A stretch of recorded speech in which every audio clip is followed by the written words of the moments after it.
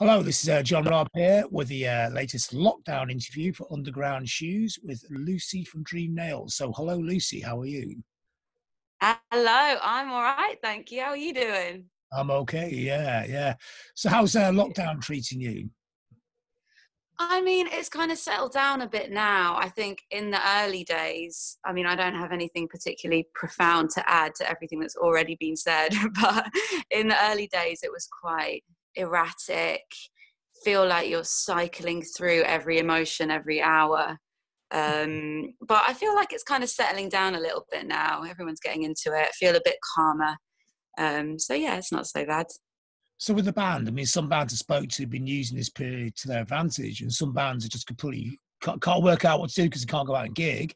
But some people Yeah. use this time to be creative and write a lot of music. Do you fall into that category? At the moment, no. And I think this is something that I've heard so many bands and artists talk a lot about, that they're using this period as a time in which to like be incredibly creative and productive. And if that works for you, I think that's fucking great.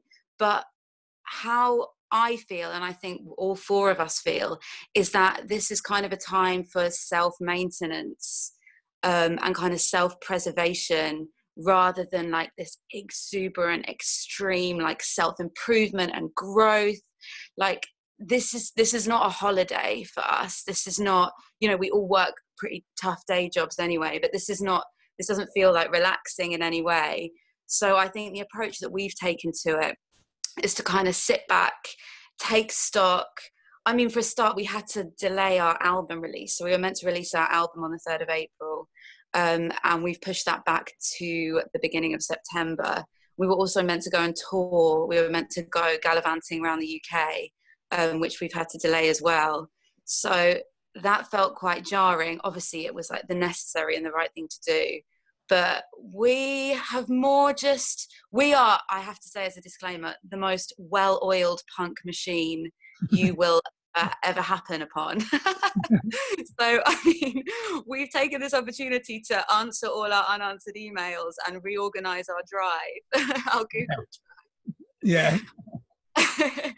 But at the same time, I think, especially on social media, we've focused on trying to connect with our fans. I mean, we have such an open dialogue with our fans anyway.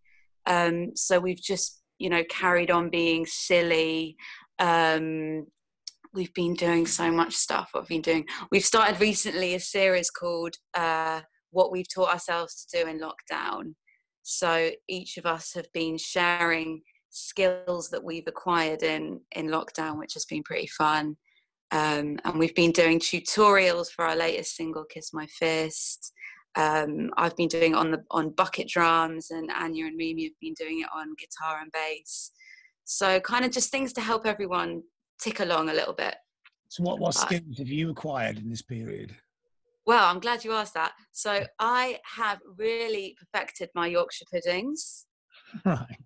I did not realize how easy they were and how magnificent they can be. So I did Yorkshire puddings.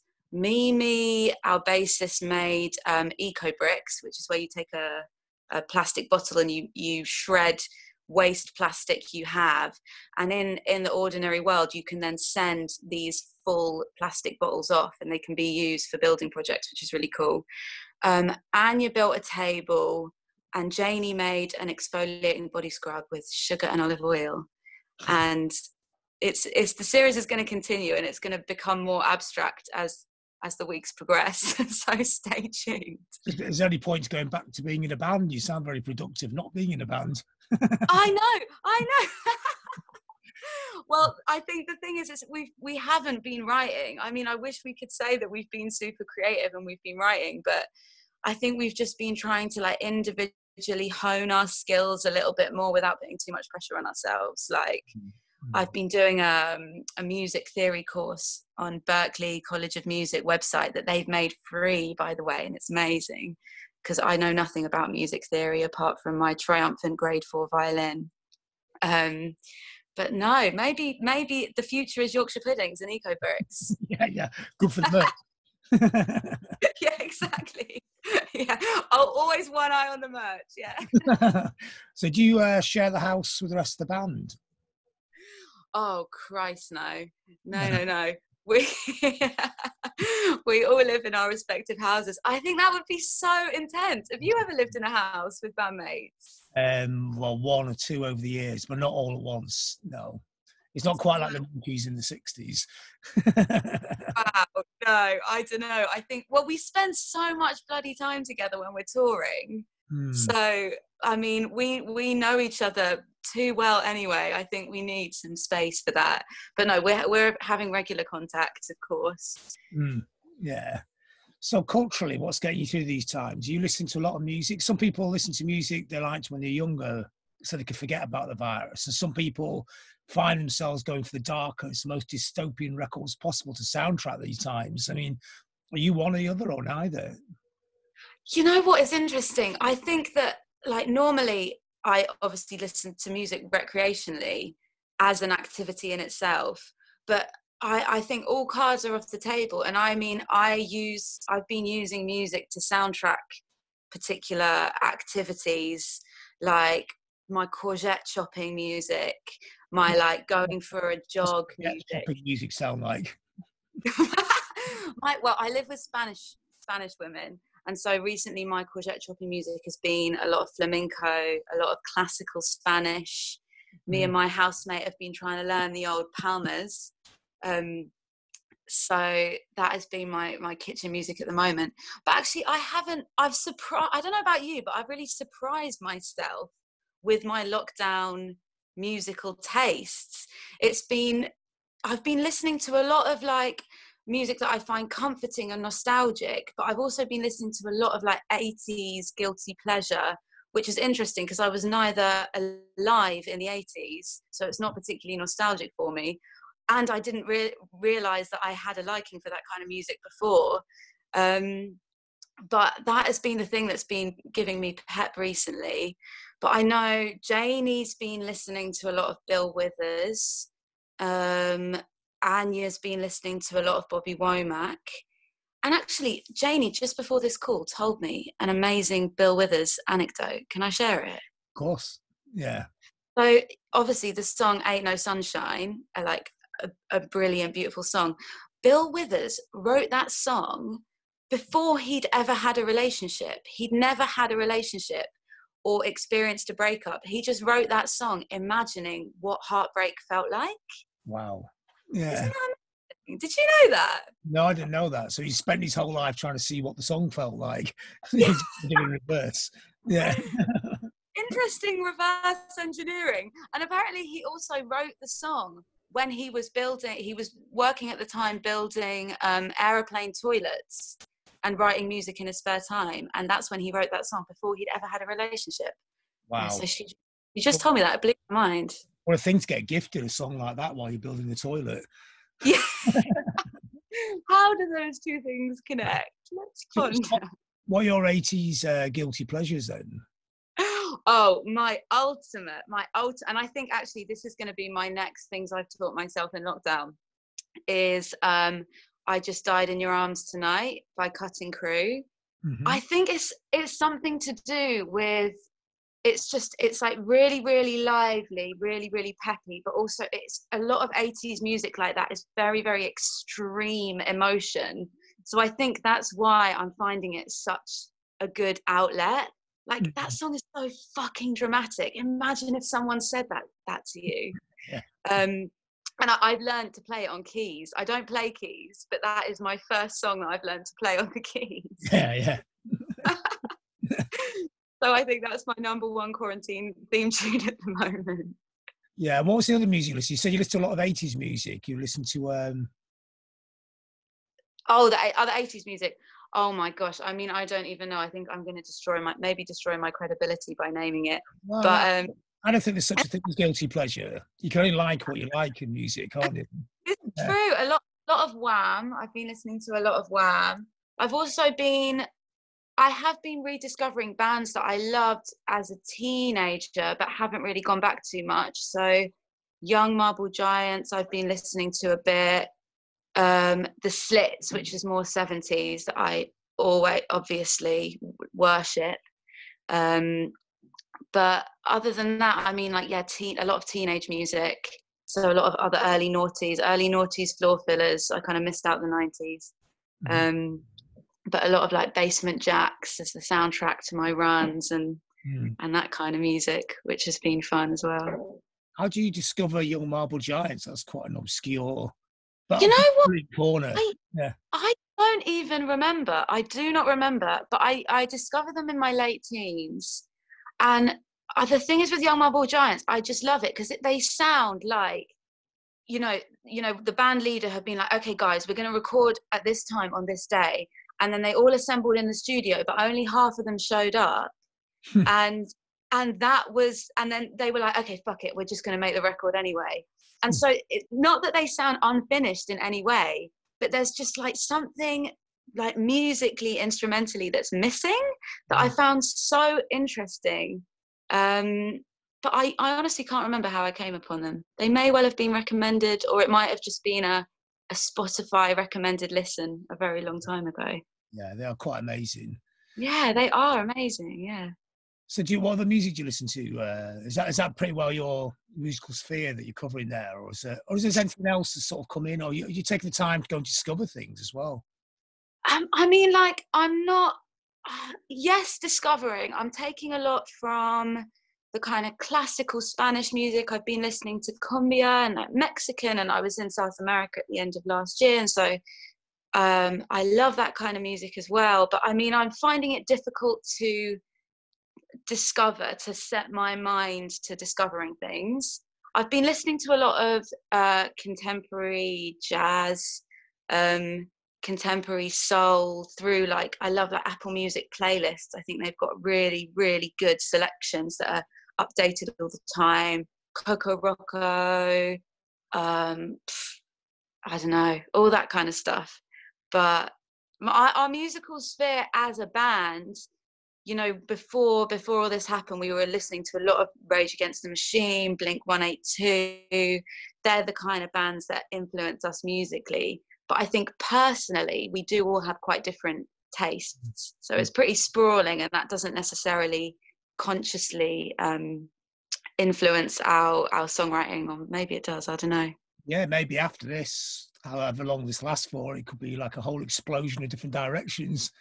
Oh my God. I fucking hope so. Because I've been thinking about that in relation to the Slits, and like their first record is like, you know, a classic punk record, but with like dub and reggae. And then when they came around with their second album, so underrated. It was like much more reggae influenced, and I just feel like it wasn't taken enough notice of. So I don't know. I mean, the first album's not yet been released, but maybe who knows what's going to happen with the second. You've got ahead of yourself.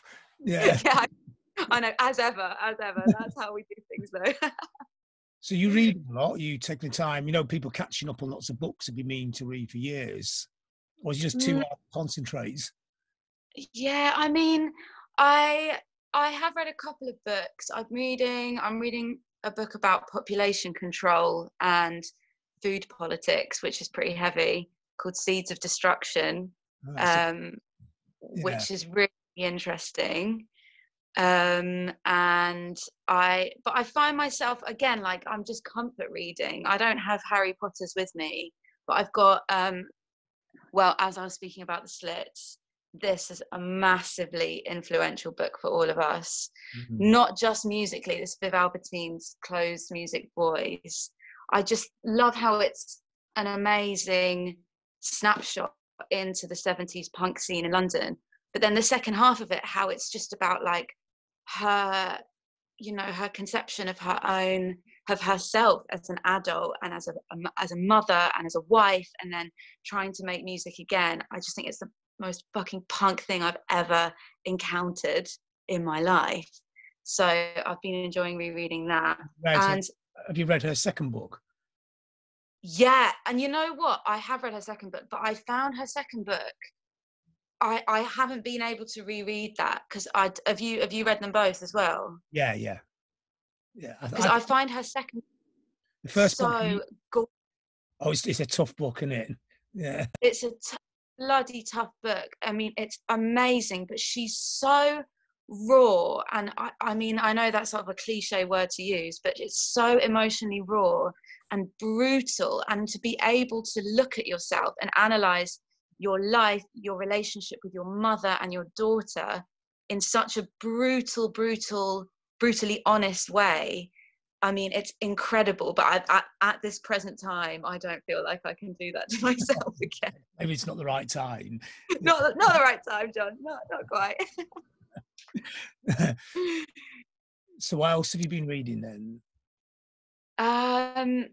I've been reading, well, a book that I'm always rereading, like I'm constantly reading, is this book. It's Wise Children by Angela Carter. Have you read it? No, but I know it. Yeah. It's amazing. And I did it for my A level, and the beauty of this copy is it's actually full of my A level banal annotations. I love it when people write in books. Oh, I know. And I just like, this is literally my 17-year-old self writing like the word irony next to certain next to certain passages. But it's just like, it's a beautiful piece of feminist literature, and it's fucking funny. And it's about these twins that live in Brixton. They're song and dance girls, and it reminds me of my nan. And it's just bawdy and fun and touching. And it's the book that I pick up if I can't sleep, you know, and I just read I'm always reading it. So as soon as I finish, I just go back to the beginning and start again. And so that has been something that's been a comfort as well, for sure. So you're watching a lot of TV, box sets, or are you like a news hound and or were you a news hound at the beginning of this and just got sick of the avalanche of bad news? Oh my God. I mean, no, at the beginning, I don't know, maybe like everyone, I felt a kind of a wartime, what I assume was like a wartime compulsion to like listen to the daily press conferences and like listen to Boris addressing the nation, and like even listening to the bloody Queen addressing the nation. I mean, it was so surreal. I'm sure, did you find it as well? It was like, I don't know, all of a sudden I was hanging on their words in a way that I never had before, and that's not indicative of the trust that I have in the government at all. But I've given up on the news completely. I think at the beginning I was paying more constant attention to it for fear more than anything else. But recently, oh man, what have I been watching? Well, I got a subscription to Mubi, which is amazing for two reasons. One, you don't have to have that agonizing Netflix scrolling through forever deciding what to watch, because they just put up a selection of it. They put up a new film every day. But also it makes you feel so bloody clever. Like all the films on Mubi, even if they're a bit trashy, make you feel very smart because they've been curated. So what films have you been watching?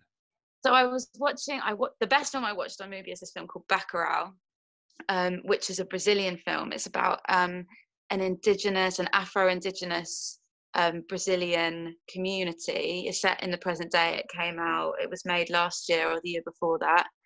And it's about this community in rural northern Brazil who encounter or who are sieged upon by a group of imperialist, murderous tourists. It's kind of like Black Mirror-esque if you're into that kind of thing. But it was one of the best films I've ever seen.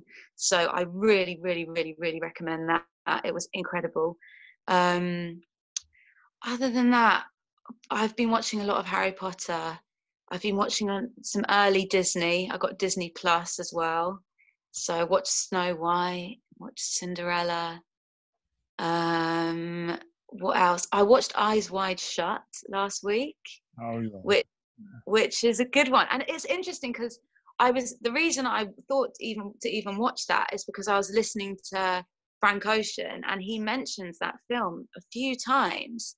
And I was like, oh, I've just, he's mentioned that. I can now go, I've got time to actually go and watch the film.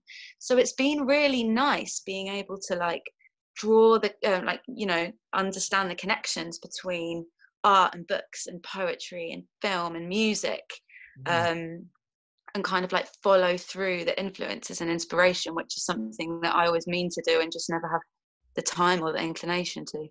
So in a way, if, and hopefully we look back on this time 10 years from now, you'll be looking at this as a very profound time in your life, not just because it's a big world situation, but because you've made all these connections and, you know, you went into all the culture a little bit deeper. This is quite a big thing, really, isn't it? Yeah, that's true, actually. I don't think of it like that, but I hope so. I hope so. Yeah, I mean, how old, what age are you now? I'm 28. 28. So I mean, for people in their 20s, this is the thing, isn't it? It's like people our age go about punk rock forever. That was our life-changing moment. Yours just bigger.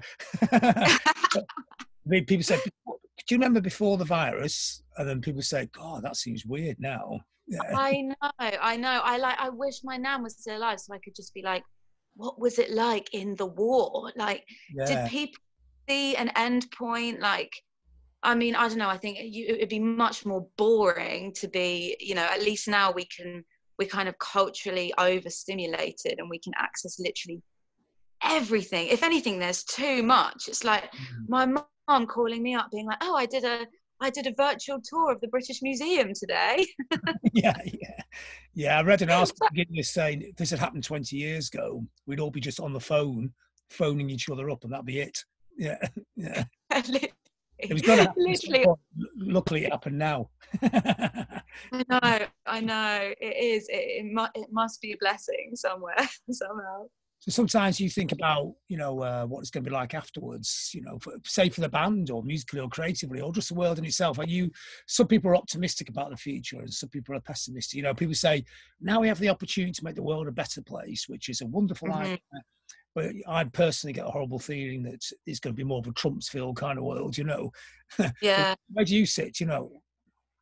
Oh, that's interesting. Yeah, I mean, at the beginning, I was definitely more in camp optimism, and I was like, you know, this is going to be a really positive thing. This is going to be, you know, after this, collectively as a society, we're going to come to understand and appreciate, you know, labor, working class jobs, like working in the supermarket, the bin men, cleaners, care, like people that work in care as well.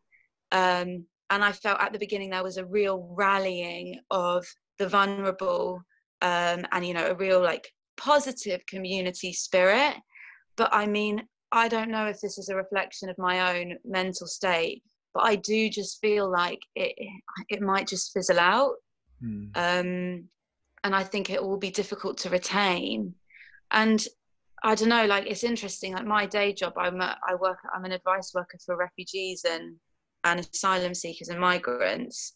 And, you know, at first, like, it was interesting because I don't know, I don't want to talk about this too much, but like a lot of my clients didn't seem that perturbed. They were, you know, they were kind of taking a lot of this in their stride because they've lived through crisis, you know, an extreme situation already. And it's just like, now it's happening to white Europeans. Like suddenly it feels like the end of the world.